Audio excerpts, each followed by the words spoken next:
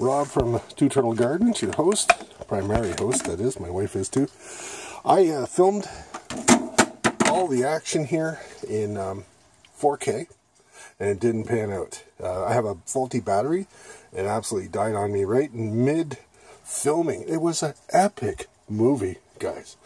Well, maybe not. But anyway, what I've done is I've taken beefsteak tomatoes, and I put a seed in each one of these. Now, normally you put 2 or 3 seeds, but I'm pretty confident I'll be able to germinate these without any issues. And I had the pre-mixed soil, garden soil, and lighter material to start these seeds. And that's going to take probably about 5 or 6 days to germinate.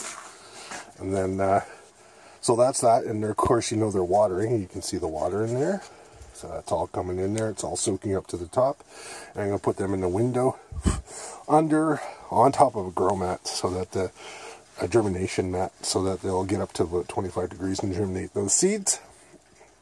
And then I'm going to take a walk around here and I'll show you what's been going on around here, or the state of the garden address. It is currently March the 12th today. It's my grandmother's birthday. She'd be 127 years old if Mary Ellen Burton was still alive. Love you, Granny. Now, we're going to go back, so I'm just going to pause for a minute, guys. I don't have any editing software yet. I haven't decided on what I'm going to use. So, here we go. Just give me a minute. Okay, we're going to stand on the 2x, well, not 2x4, 2x12. We're going to take a look at the garden here. There's nothing really coming up. I'm looking for tulips. It's a little, the temperature hasn't really gotten up to where tulips are going to germinate. I'm standing out here in just a shirt. It's about 5 degrees Celsius, but it's not a terribly sunny day, as you can tell.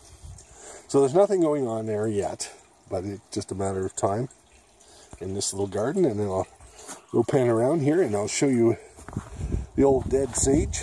And I got some onions that are trying to poke through, but you know onions, they never die. Ooh, looks like a trowel. It looks like it's sprouting too. Okay, so this garden is primarily onions and garlic and sage. It's a herb garden, so that's what that looks like, guys. Right now, we'll go back and I'll show you what's going on back in the ditch. You may have noticed that we had some deer tracks here. I'll show you the feeder. I'm a little off track here, guys.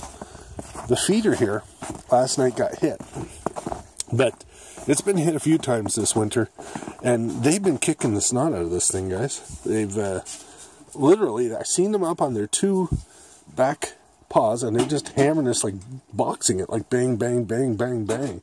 And I guess they're trying to shake the seeds out of it, eh? So you can see they busted it up to the point where there's not much going on there. These are tough deer. And if you look for deer tracks, I showed you in the other 4K, there's a deer track there, nothing too substantial. And then over here, so they're not big deer that came last night, but we get them in here. So I did take a look under the garden, guys, and there's nothing to write home about. It's pretty quiet. It really hasn't started germinating yet. So we need to clear that off and let the sun hit it, but there's going to be no sun, today, so we're not going to worry about it much. And then we'll take our walk down here, and I'll show you what's been going on down here. Lots of deer tracks in that yard, you can see. They're coming from all over. Oop, there's a good set of tracks right there. Okay, guys. It's hard for me to see in the lens. I don't even know if this is filming right. I'm hoping it is. So I've been just sticking my coffee grounds, eggshells, and banana peels, and other garden rubbish in here, and I'm going to fold it over and just pile it in there. And our 9x12 watermelon garden, or 9x9 right now, but it's probably going to get to 9x12. I think I'm going to keep it to no more than 6 watermelons. Probably 2, though. 2 is more advisable.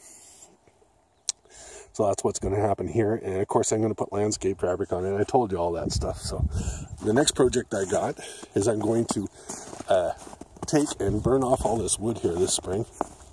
And I'm going to utilize this part of the garden for, I don't know, maybe a little lettuce bed or something like that. But you can see I have an old peach tree here.